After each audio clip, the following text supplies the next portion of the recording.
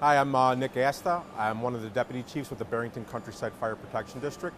We're a 48 square mile community, mostly rural, just north of Chicago, really just south of Wisconsin.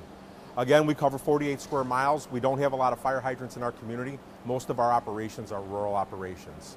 We're mostly a residential community with large homes in excess of 10 to 15,000 square foot homes that do not have fire hydrants anywhere near them. And the type of structures that we have to deal with are large residential structures, and a lot of our fires have been started on the external of the homes, whether it be by lightning or some sort of contractor. The ability for us to get large aerial devices into these driveways, they're single lane, regular residential driveways, has been very challenging for us over the years. As we were looking at building our next rig, we needed to figure out how to get some sort of aerial water to these houses.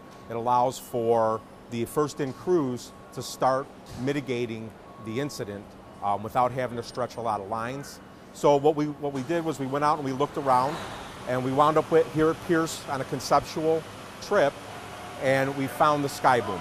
We looked at numerous different vehicles, but again, reach was going to be a very important part of this vehicle. This vehicle is a Pierce Sky Boom. It's a 61-foot boom with a 1,500 GPM pump. The vehicle overall is less than 36 feet long with a wheelbase of under 210 inches. So in order to make the turns and get into the driveways, this is something that's going to work for us.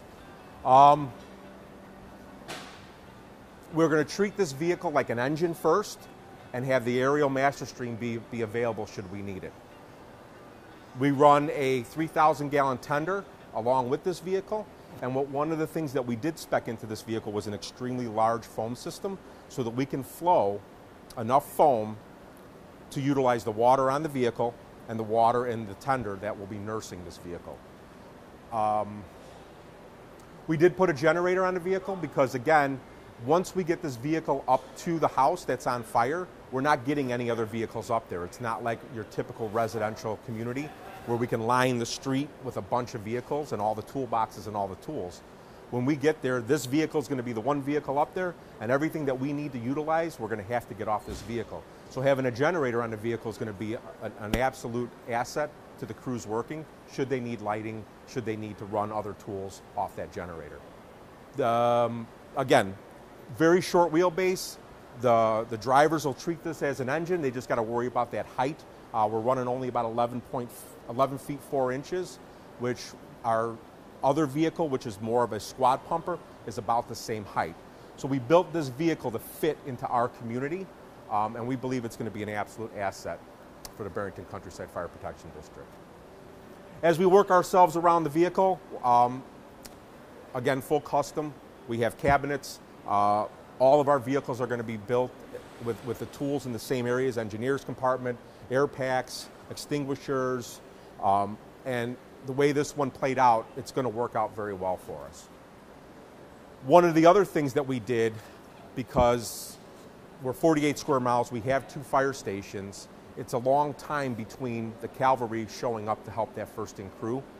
We actually spec'd in a multi-camera system to the Sky Boom, which allows for one person, the engineer, to lift the boom, start applying water to the fire, and to be able to see where that water's going.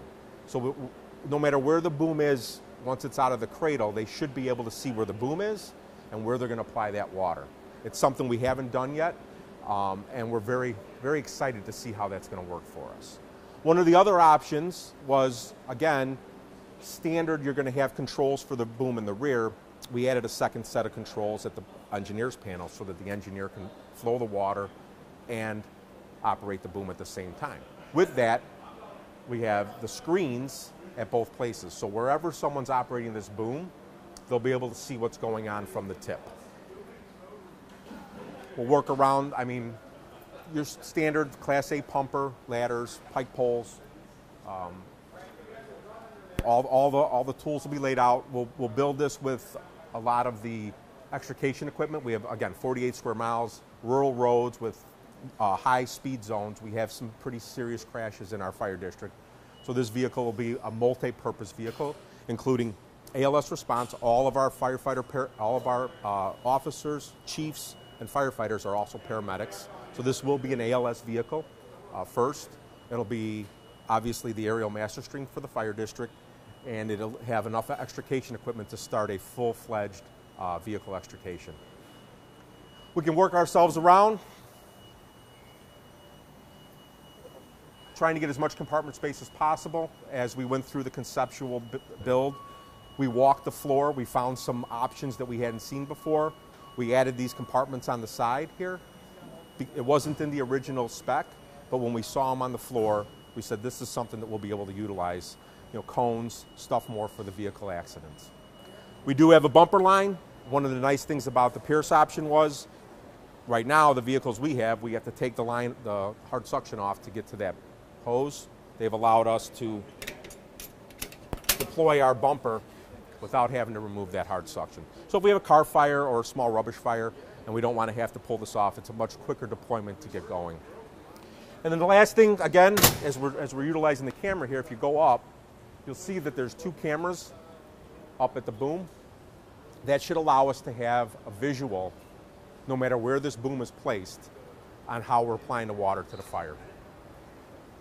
So that pretty much covers what how the spec went for having some unique new assets for the Barrington Countryside Fire Protection District. I want to thank you for listening.